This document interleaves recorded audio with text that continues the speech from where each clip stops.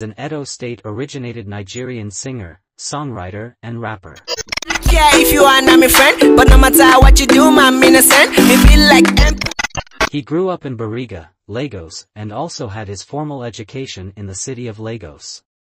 A close friend to DJ Enemoney who introduced him to Olamide in early 2014 where he got a record label deal under YBNL imprint.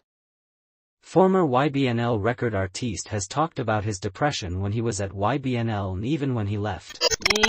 I did actually. But you see, Olamide is this kind of person that wants you to go out there and do things. Viktoh recount how he struggled to blow and how he got depressed because everything seems to be working against him.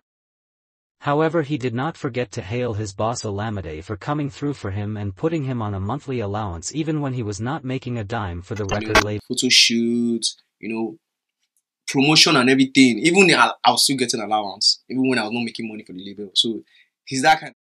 Although he maintained there was a point it seemed he and Olamide were having a fight that he had to ask the record label boss what went wrong. Watch the video below. Your family, still used to go around. And sure, he still made like a couple of songs with me. I think that was when we did P-pop. We still did P-popping. We did some couple of other songs and everything.